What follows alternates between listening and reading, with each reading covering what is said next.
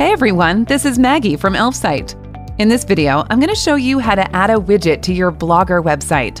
It will only take 1 minute and you don't need any specific skills to do it. First of all, let's go to elfsight.com and choose a widget in the menu list. You are free to select one of over 80 widgets from any category. Click Create Widget. Choose a template that suits your case best and customize it.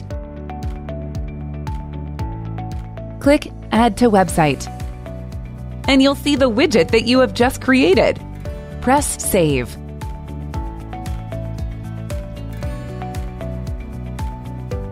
Click on the code to copy it, and go to your website's admin panel.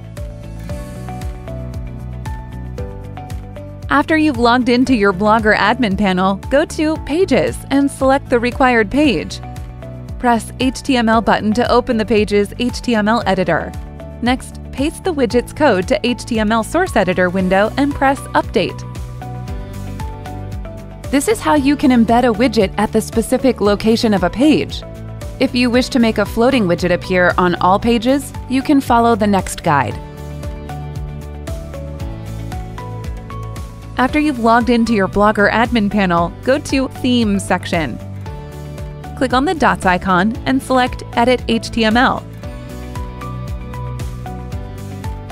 Find Body Tag and paste your installation code right after Div Class.